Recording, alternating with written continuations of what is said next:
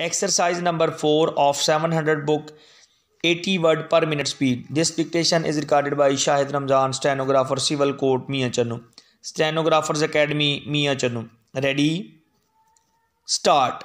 I did not know the blacks very well as a family, but I had run up against them in the street from time to time, full stop. They lived in a large old house just off the high street, full stop. The house was too large for their requirements, and it was difficult to keep warm in winter, full stop. The bedrooms were too big, and when the weather was cold, people trying to find comfort in the sitting room might just as well have been in the street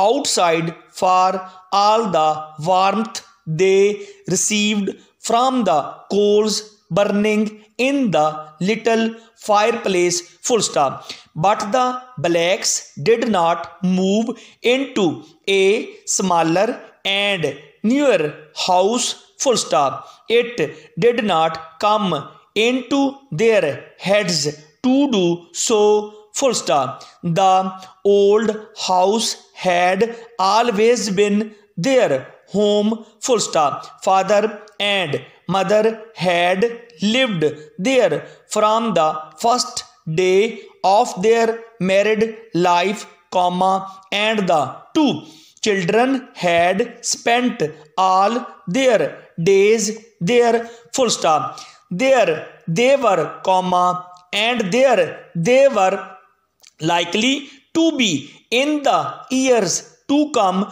full stop. Modern and new houses were short in the days that followed the war, and Black himself found the situation of the old place very satisfactory because he ran an office in the high street, and he could walk to or from his work in a matter of 5 minutes, full stop. This saved him time, money, and trouble, and he thought himself a very happy man in this respect, full stop.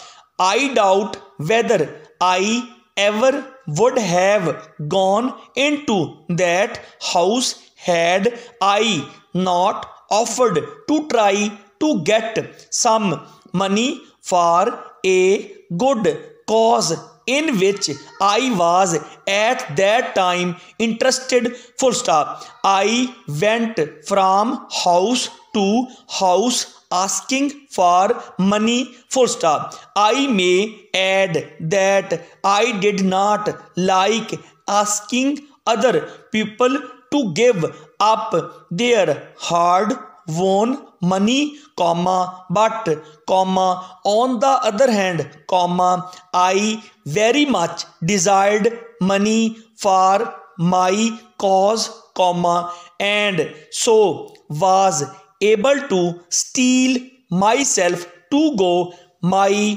rounds, full stop. Member of small amounts